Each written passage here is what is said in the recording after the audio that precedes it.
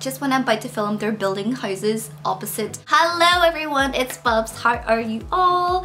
Today I'm very excited to share my May favorites. So I apologize again, it has been a while, and the reason that I don't do monthly favorites videos as often is because I don't want to make a video unless I'm really loving the products, and I have to have enough products. So you know, it might be a month where I'm loving like a product or two, so it's not enough, so I kind of save it for the next month. Before that, I want to apologize, but today we do have a monthly favorites video, and I have to say I'm really loving the picks, and I'm sure you guys are going to love them too. First product, as you can see behind me, this is a Too Faced Sweet Peach palette, and I haven't just been loving it for this month, I've also been loving it for, you know, the couple months before. This has just been my absolute to-go palette, especially now that it's spring and we're moving on to summer. Then honestly, this is just the ultimate palette. These are the most softest pigmented eyeshadows ever. You guys know I can get really lazy when it comes to do my makeup, so for the fact that these eyeshadows are just such a dream to blend,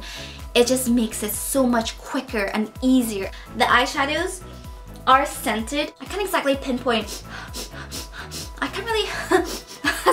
can't exactly pinpoint the scent of the eyeshadows, but they do smell very sweet, which makes sense because the palette is called Sweet Peach. It would have been fine for me even if the eyeshadows aren't scented, because it's not like people are gonna come sniffing my eyes. You know, it just happens for me, especially when it comes to scents. I try to avoid the really sweet scents. I find that especially when it comes to warm colors, it just helps to give my complexion that radiant boost.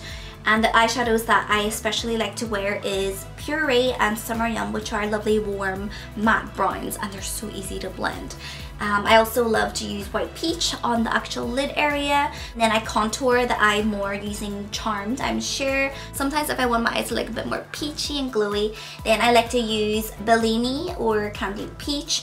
But in general, I just absolutely adore this palette. I can definitely imagine this palette being great for everyday makeup if you want something that's more on a natural side. Also at the same time, if you want to create something with a bit more glam, especially if you're really into romantic girly looks, because it is a Sweet Peach palette, then you're pretty much sorta right there. One of my favorite eyeshadow palettes at the moment. Next up, this is from M Cosmetics. Michelle and the team are really sweet, and they sent in some of their liquid lipsticks for me to try. I've yet to test all of the liquid lipsticks. I've only had a chance to test, I believe, 3 or 4, and I do like all of them, but the one that I'm loving the most so far is in Faded Clementine. It actually reminds me of Kylie Jenner's autumn collection or fall collection, and I think hers is called Pumpkin or something. Now, what makes the lip cloud great is Michelle asked her following when she was creating her range what people wanted, and a lot of people said they wanted a liquid lipstick that would be not only long lasting but also hydrating on the lips. We all know when it comes to liquid lipsticks, a lot of times, as great as they look, as long lasting as they are, the thing is they can be quite drying. Just like lipstick, it leaves a ring in the edge of your lip. The great thing about the M Cosmetics lip cloud is it doesn't fade like that actually, and you don't get that like awkward ring you get after you have like a few cups of tea or after eating. Of course, I really have to say, it absolutely doesn't feel drying on the lips. Just very comfortable, very velvety. The texture is lovely. It's kind of like a whipped cream, but when it's on the lips, it almost feels like a lip liqueur. So it just seals nicely on your lips, but you don't get that awkward, dry, uncomfortable, tight feeling. A lot of times when it comes to liquid lipsticks as well, when you apply it, after it oxidizes in air, you find that it comes off much more darker. But as you can see, as I have swatched in my hand, it's very true to color. I think for this color, it's a very unique, interesting color. It's not quite orange, it's not quite red. It's a lovely, spicy, burnt color. I guess kind of like a Faded Clementine. So it's very unique. Definitely gives a pop of color, but at the same time, it still looks very sophisticated. Next up, this is the Hoola Quickie Contour Stick. If you guys don't know already, I've gained 35 pounds so far in this pregnancy, so I do contour my face a little bit more. Honestly, most of the time I just really like to use powder when it comes to contour my face, although I did use the Iconic London Contour Powder, which is a cream palette, which I do like, but even still I do find it's quite a lot of effort. However, I gotta say I've really been enjoying the Hoola Quickie Contour Stick. I've tried a lot of cream contour makeup, especially contour sticks. And I can't always say they're the easiest to use. It looks easy to use and stuff, but a lot of times, you know, the cream, you have to be very careful because when you're blending it, it can move around, and then you have to set it with the powder, so it's really a lot of work. But what's great about the Hoola contour stick is, even though, as you can see, it is a cream, it actually dries off to a powder finish, and because it dries off to a powder finish, it makes blending so much easier. A lot of people say if you want a natural look, use cream contour. But when it's so hot, the last thing you really want to use is cream on your face because it's going to slip and slide. So the fact that it dries off to a powder finish just makes it perfect because it means it's long lasting, it looks natural, and you can just easily define your face on the go. I use this in hollows on my cheeks, on my jaw, on my forehead, and even I apply it in the tips of my nose. And I just buff and blend away. So quick, no awkward streaks. It gives me a lovely natural finish. Wonderful product. Next up, this is the SVR Clairial Serum. Now, if you are subscribed to my vlog channel, I mentioned this in one of my videos. Currently, I am 32 weeks pregnant, and I know that every time I get pregnant, I am so prone to sunspots because my skin's defense just takes a scoop. So I'm developing sunspots so much more easier, but at the same time, I want to be careful about what products I'm using to my skin. You can definitely see that I'm starting to get more freckles, and freckles are cute. But at the same time, you have to remember that it's also an indication that your skin is weakening. Apparently, this is a product that's recommended by a lot of dermatologists for dark spots. What's great about this serum is, of course, it deals with treating and it also deals with preventing. What you immediately notice about this serum is the consistency. Usually serums come in a clear gel, but you can see it's white and it's almost sort of like a very runny cream. So it means when you apply it to your face, it's very lightweight, it doesn't feel heavy at all, and you'll find that for a serum, it's a lot more moisturizing than your typical serum.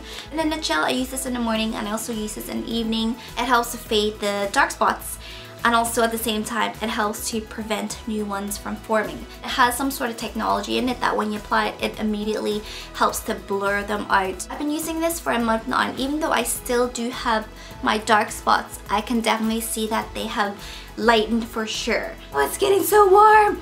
Alright, so next product is also another product made in France, and I'm most likely going to butcher the name.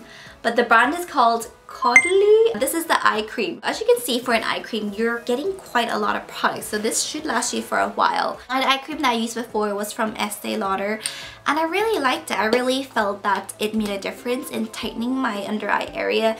But since I ran out, I was recommended this brand. The thing is, you know, of eye creams, you just kind of buy it because you know that, oh, it's what you're supposed to be using, and you don't really think much. But then what I've really noticed these 2 weeks was I haven't really been using concealer. You guys know I live by concealer because my under eye area has always been my biggest trouble area, and yet I've only really noticed that in these 2 weeks that, oh, I haven't even really been using concealer, just really because I don't really think I've been needing it, just because it's been doing such a great job. This eye cream is supposed to firm up the area, brighten it up, and help swelling and reduce the dark circles. Yeah, I can really say it does do the job. As you can see, it does have sort of a very subtle pearly finish. Almost sort of works as a very subtle highlight to shine away the darkness when you do use it. In general, it's very moisturizing, it's nice and lightweight, doesn't feel sticky. I love massaging this onto my eyes in the morning and the evenings, and I can really say it's doing the job. I'm not experiencing a lot of puffiness these days. It really does seem like my dark circles have somehow diminished. Lastly, this is the Decleor Hydrating Night Balm. Don't be fooled by the size, because at 15 mils, this product is going to last you for a while. And I use this every single night. I mentioned to you guys that I don't know if it's because of pregnancy or whatsoever, my skin has just gotten a bit more dry. When you open it up, what you immediately notice is a scent, because it has a very relaxing, calming scent, almost sort of like aromatherapy. And so I love applying this at night when I'm about to go to bed, because I find it really relaxes me. All you need is just a tiny bit, and then I rub it and warm it between my palms, and then I press onto my skin. So not only I feel more calm because of the lovely scent, the aromatherapy calming my senses, but immediately calms and soothes my skin. So when I go to bed, I wake up to a skin that's so much more hydrated and nourished, especially because I've just been feeling so drained and tired lately. Then this just really helps to repair my skin. Another really cool thing about this balm is it actually helps to lighten and fade the dark spots at the same time. Active ingredients include essential oils of basil to purify and to heal the skin, neroli to soften, and chamomile to prevent the appearance of dark circles, tonka bean to boost microcirculation. This is a lovely product that gives you spa-like finish, and it's quite a multi-use product because you can also use this on insect bites, you can use it for the ends of your hair, ingrown hairs, burns, dry patches on your elbows. It's a pretty multi-use product. I just noticed my collar was flipped in for the whole time. Alright guys, these are my favorites of May. Thank you guys so much for watching, and I shall see you soon. Bye!